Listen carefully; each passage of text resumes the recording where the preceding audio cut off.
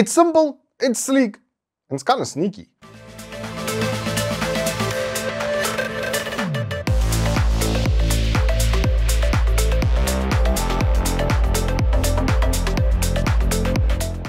Good afternoon, welcome to Turbo Tortoise Tech. If you're new here, I'm Reese of the 4P's Financial Workly Triple XL. We have the Lenovo G25-20 on review today. Well, actually, I've been using it for a couple of days, and it's a sneaky way to bring back an old technology because it's honestly better than some of the new technology. Anyway, I'm being very divisive because I want to speak about it later in the review. Let's start off with what's in the box. So you ever get a monitor, hopefully, and you get a very nice little kettle plug and a very nice display port cable with little clippies on either end, which we absolutely love so that it's not going to fall out of the socket on the motherboard or on the motherboard. Don't plug it into your motherboard, on the GPU or on the monitor itself.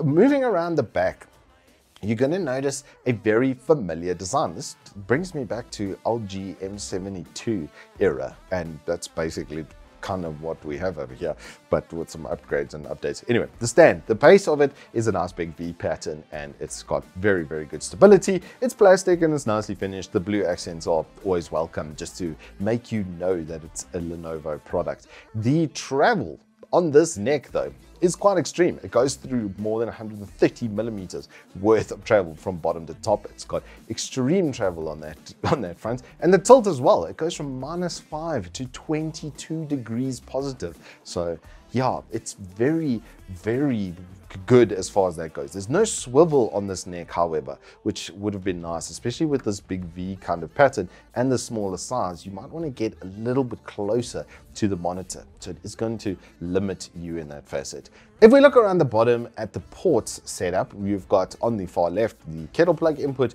and then dual HDMI with a display port and then a pass-through for 3.5 more audio. So a nice standard default as well on that front, and then that standard VESA mount, so that if you want to use a desk arm, then you're going to be sorted with that. Albeit, I would say this stand has some of the best travel around. So if you're a very, very tall person and you need something that can look up at you, as an example, I don't think you'll be too tall for this monitor, which is a very big plus. The OSD on the screen is a little bit of an antiquated style. It's all buttons on the bottom right, which is a very good old kind of default once again as well. And that's what I think they were going for in general with this, was just to make a good old default. It has all of the default settings. The response time is called override for whatever reason, but level 4 is true 1 millisecond response time. And having tested it, I can tell you it is true 1 millisecond response time. And that's where we get to the interesting part of this monitor. This is a TN panel. Unlike a lot of the entry-level gaming monitors these days, which have gone in the VA direction, Lenovo decided to bring back TN. And I'm kind of glad they did, because when I first started using this, I thought it was a VA, and I was like, oh, they've sorted out the smear. Meanwhile, it's a good old TN. This is literally the LG M72 from yesteryear, but now at 165 Hertz. So it's a good, solid, standard esports monitor. You don't have to pay the premium for the IPS stuff. So at the price point, it's not really that aggressive right now. And I can only think that they maybe got nicked by some, good old rate of exchange increases or something like that.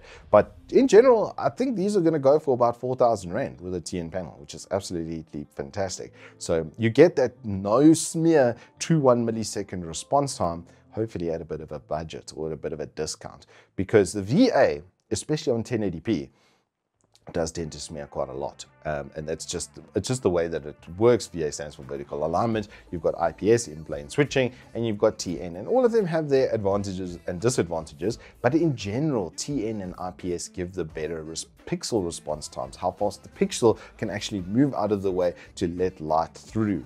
And so this, being a TN, it doesn't have that VA smear issue, which I think was a bit of a master play from them, especially for one of their first gaming monitors. I think it was a better and safer choice. Considering everything else is a little bit more standard, you would expect the price to be a little bit more aggressive, and hopefully we'll see some specials with that on the eTech store. But there's nothing really at this price point that still has TN. Everything else is VA.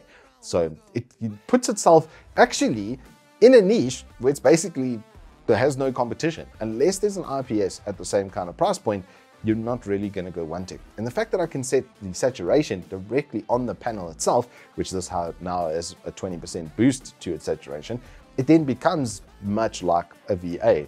It doesn't have quite as good contrast ratio, which is just a default with that. All the viewing angles, you are going to have to be a little bit more dead on. I'd say you probably get to about 100 degree of comfortable viewing angle. And then there's that tea and sheen that it sort of creates with that. And then IPS, once again, is kind of the pinnacle of the technology, and that has its own issues with IPS glow. So I like it. I like what they've done. I think it was a very clever and sneaky way to jump into the market of monitors, which is extremely competitive, especially here in South Africa. There's a lot of brands. There's two really big ones that are kind of vying in this space, and especially this entry-level esports gaming kind of space. Yeah, and they don't have anything that's comparable to this. So I think it was very clever, and especially to introduce it to South Africa. You've done a good job, Lenovo. I'm kind of impressed. What I would like to see, however, is just take the controls and put it on a joystick, like on the bottom right. We much prefer that these days. It is a much better way to do your OSD. The OSD itself is fine. The way it looks and feels is no problem. And I would like some tilt or some swivel, at least, on this piece. I would say do it on the base stand over here, just so that I can swivel it over and put my keyboard into the V like that, so that it's at that angle, and then turn the monitor straight, as it were. Then it's going to be pretty much perfect. Then you've got like a literal esports like ready kind of setup over here. Anywho, that's all I have for you on this G25-20. If you have enjoyed it, please hit us up with a like and subscribe, and I will see you on the flip side.